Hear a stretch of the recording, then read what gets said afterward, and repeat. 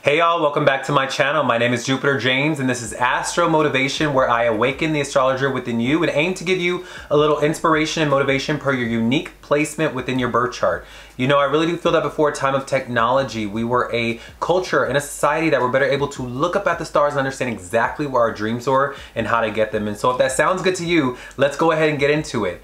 Today we're going to get into a very cool topic within astrology, and that is how to find out if you will gain inheritance in your life. Now, inheritance comes in many different forms. Usually it comes through the form of family, right? The mother or the father or the guardian. And also, inheritance can also come in the form of any money that you do not personally own, okay? So that can be through lawsuits, that can be through marriage, right? That can be through lottery at times, right? That is inheritance. Know that some words like inheritance, when it comes to the astrological guys, can take on these different meanings, okay? But at its truest sense, inheritance means any money gained that you did not personally work for, okay? So this is how in these techniques that I give you and these placements that I give you, and I believe this is going to be the top 5 placements for that, as me being an astrologer, seeing the top 5 placements that a person will be afforded these things, this is how you will see if a person will gain inheritance, all right, in one of those ways that I've just mentioned, okay? And so if that sounds exciting to you, let's go ahead and get into it, all right?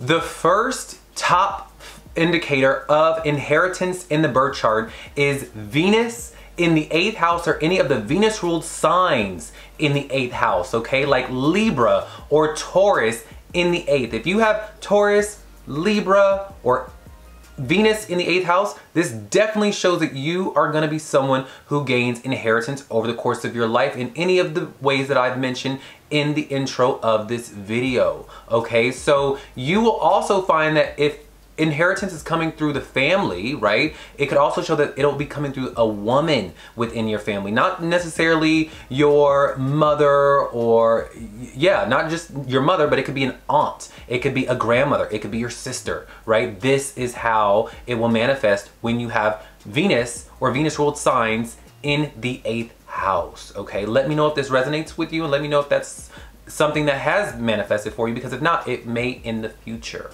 okay? The second indicator within the birth chart that I feel is a telltale sign of inheritance, all right, is Sun in the 8th house, or any Sun ruled sign in the 8th house, like Leo, all right? So if you have Leo in the 8th or Sun in the 8th, this shows that the father will leave inheritance. It also shows that the father is a great beneficiary in the person's life as far as giving them money. You know, their father may be their first sugar daddy, so to speak, okay? This is what is seen here when you have Sun in the 8th house or Leo in the 8th. It also may show that through marriage, you know, of course, inheritance is gained, things of that nature. You know, you being very susceptible to just getting people to give you things, or big, large amounts of money just being dawned on you that you haven't quite worked for, right? That is something that happens with my Sun in 8th housers, or my Leo in 8th housers, okay? So let me know if this resonates with you, and also let me know if you have experienced that type of phenomenon in your life where your father feels that they just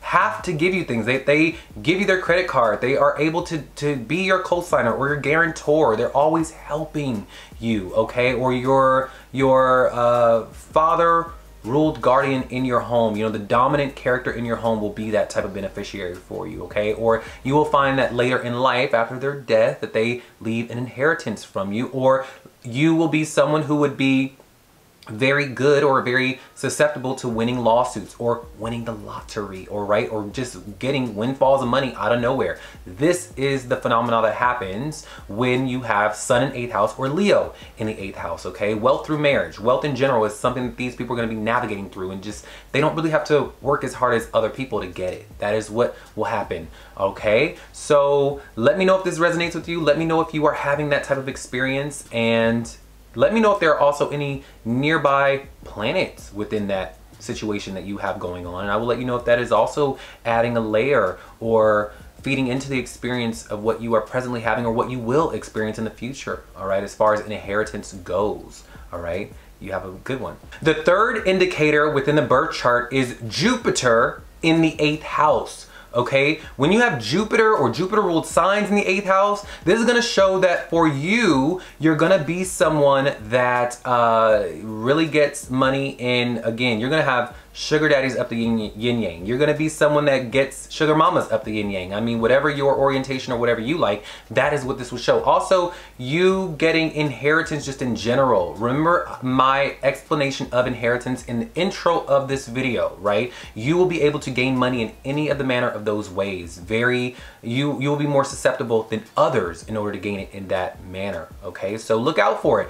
Let me know in the comments if there are any nearby planets of your Jupiter, or if there is anything, if you have Pisces or even Sag in the 8th. Yeah, if you have Pisces, Sag, or Jupiter in the 8th house, let me know what else is in that 8th house with those placements or planets, and I will let you know how else you may experience or come upon money that you don't quite work for. Inheritance, okay? The next indicator within the chart is gonna be second lord in the 8th house, okay? If you have second lord in the 8th house or the 8th lord in the second house, this is a very prevalent type of relationship within the chart that shows you will gain inheritance or hidden money, or you make money in very hidden ways, or you get windfalls of money, or make money in secretive types of industries or jobs or things of that nature. You are more susceptible to gain inheritance in the definition that I explained in the intro of this video, okay? This is what this would show in your life. Let me know if you have that relationship. Now, this may be blocked if you have it being under the Saturn type of lords, like if you have your lord of the second house being ruled by Capricorn or Saturn, or yeah, Capricorn or Saturn, and sometimes Aquarius. If that is the planet that is the lord that is going to the second house of the 8th, or the 8th to the second, sometimes that may be blocked, or it may happen much sooner or later in life. But that is a big relationship in the life of a person who could gain inheritance in the ways that I have mentioned, okay? And lastly, this indicator is going to be the last indicator in the chart that shows me one of the telltale blinking red neon signed placements that show inheritance is Moon or Cancer in the 8th house. Okay, this shows that you will gain money or inheritance through the mother, all right, through the mother's passing, or just the mother could be a great beneficiary to you and wants to give you money at times, all right? You may also have the same relationship going on if you have 4th lord going into the 8th house or the 8th lord going into the 4th house. You may inherit the family home, okay? The mother leaves the home in the will for you, okay? This is the inheritance in which you will gain. It will be specifically geared towards the mother, or the motherly guardian that you grew up with will leave these things to you in her passing, or inheritance, or trust funds. Things of that nature is what is seen here with this type of placement, all right? Those were my top 5 indicators. Know that these are not the only indicators in the chart. These are just the